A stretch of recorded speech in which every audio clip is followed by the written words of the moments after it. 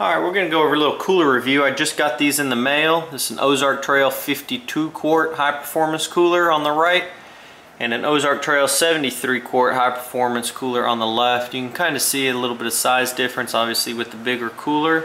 Go over a few of the features that they share. So the 52 quart claims 7-day ice retention and the 73 quart claims 9-day ice retention. They both share a small drain and an oversized drain. They have 4 drink holders on the top, you can see. Anti-skid feet on the bottom. Both have a 5-year warranty. Both have a fish ruler on the lid, and they're both certified bear resistant. So they're similar to a Yeti with the rope handles here. You can see that drain I was talking about. You have the big drain here, and then the smaller drain if you just need to drain off a little water, if you don't need it to come out as fast.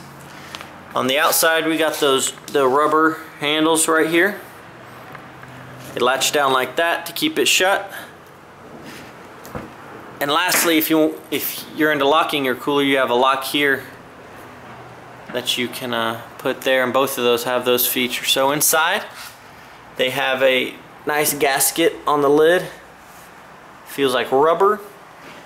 The 52 quart has a basket in it as well. That's a nice feature to keep stuff out of the ice. The 73 has the same thing. So they're pretty similar coolers other than the size, obviously. There's the dimensions for the 73, you can see on the bottom left. And for the 52 right there on the bottom left. So I'm going to put these up in an ice test with the Cabela's. The Cabela's Polar Cap, which the one I have is a 60 quart cooler. And if you look at my other videos, I did an ice test with that one against a Yeti, and the Cabela's beat the Yeti by over 2 days. It held ice for 7 days versus the Yeti held it for 5 days. So it should be a good test for them. I won't have the Yeti this test around, but you can just kind of compare how they do against the Cabela's with how they did against the Yeti.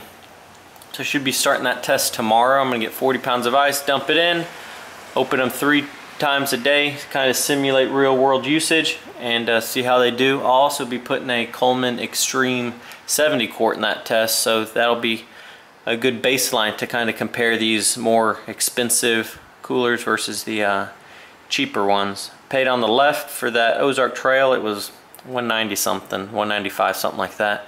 And on the right it was $147 for the 52 quart. So anyway, stay tuned. Should have that other ice test video coming up very soon, and we'll see how they stack up against the competition.